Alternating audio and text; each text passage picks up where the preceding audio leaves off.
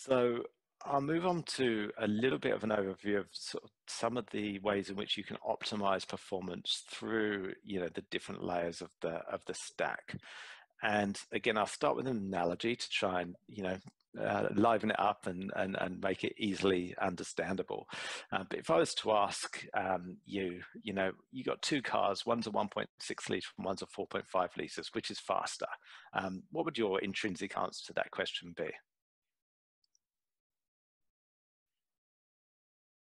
Any answers on that one?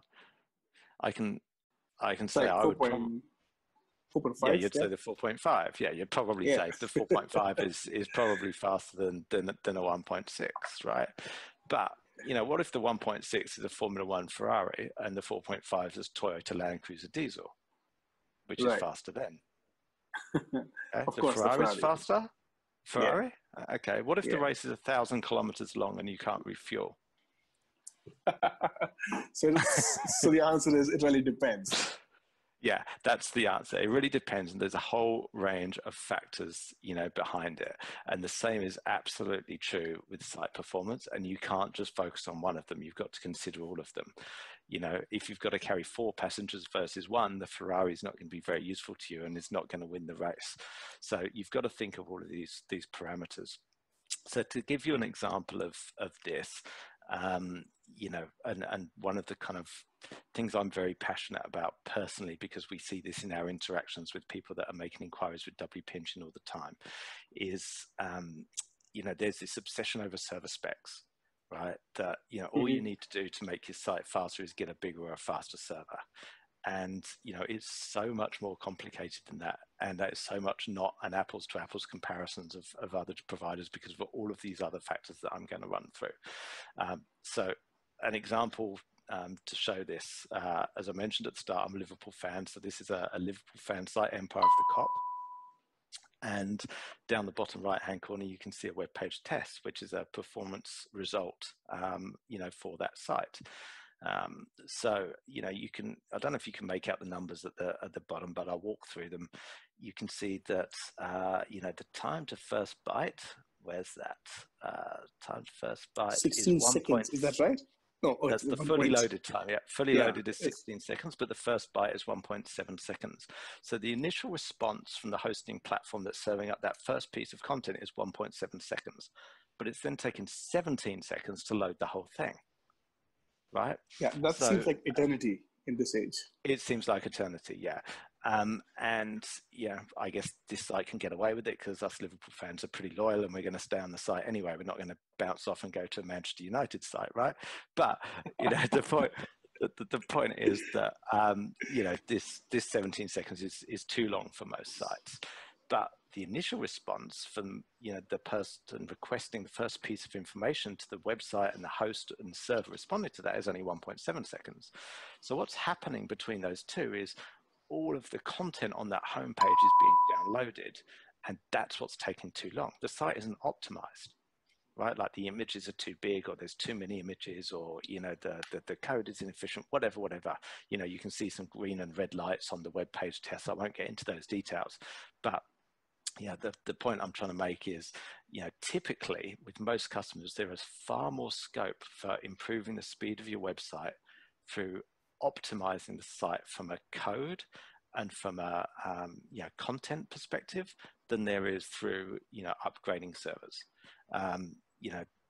So another example is if you've got small car with a 1.1 litre engine, you've got 4 big guys in it going up a hill, it's going to go slowly, right? So yes, you could put a bigger engine in and make it go faster, but if 3 of the guys got out, that's also going to help. So you need to try and think of it more holistically. And as I say, there's optimizations that could be made at every layer of the stack. This is the good news, right? So there's lots of things that you can do before you even think about having to upgrade hardware or focusing on that as the problem. So let's start on the infrastructure side. So there's 3 big questions you need to ask. Where's your website hosted? How is it hosted? And what is it doing? The answer to those questions is going to impact the performance that you get. So looking at the first one, where's your site hosted? Obviously, it needs to be hosted close to your intended audience. Right, so if you've discovered through web page, through your web stats, through your Google Analytics that most of your users are coming to the site from the US, but your server is in Hong Kong, then that's not ideal for your customers, right? And some sites might have a lot of visits from different parts of the world, and they need to think about how they're going to deliver that content to them locally. But pretty simple concept. You want to make sure that your website is hosted as close as possible to where most of your audience are. Okay. You also want to understand how it's hosted. So this does get into the infrastructure piece, right? This is the one element that everyone kind of focuses on and obsesses on in most cases.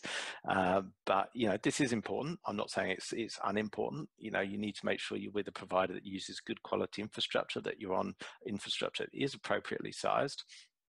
But whether using on-premise versus cloud hosting and what the performance, profile of that is also important. Not all infrastructure is created alike. And then the third thing is, what is your website doing? So there is a world of difference between a website that serves static images and content that doesn't change, and a website that delivers, e-commerce capabilities or has, membership, functionality where people are logged in and retrieving information that's personalized to them. Because, static content, I'll come on to caching later, but static content can be quickly served from caching layers. And that minimizes the work that the underlying infrastructure has to do.